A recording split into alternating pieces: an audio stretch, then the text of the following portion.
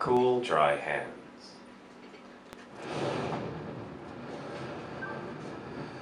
Yes, writing special play. Cool, dry hands.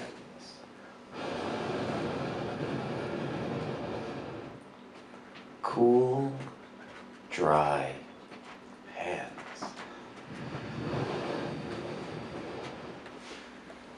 Click. The air conditioning, you can hear it blow in the background. It's almost like the wind, but it's better because you can adjust it up and down. And now I am connected to everything. I mean, I can find out about everything. So,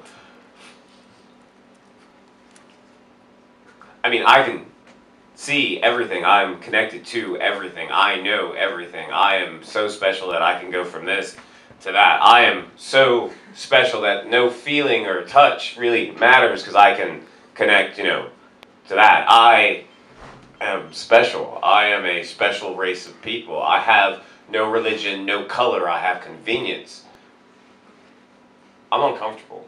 I'm uncomfortable because I can touch it, but I don't like knowledge that I get because everything I got is built on somebody else's back, and it's not a faraway feeling anymore. I can feel cool, dry hands in this room. I can feel that I'm supposed to be feeling guilty, but I am a special race of person. I am all of you and separated from them. I know that I am not them because I have cool, dry hands. I have evolved. You can't even feel the whip as it sits in my cool, dry hands. You can't even hear the screams as I draw back to grab another beer from the fridge that's further away from my fridge but closer to my couch, and I can click, and I am connected to everything. I am smarter than I have ever been. People give a fuck about my opinions, and I am special. I have cool, dry hands, and you can hear the air conditioning blowing in the background like the wind.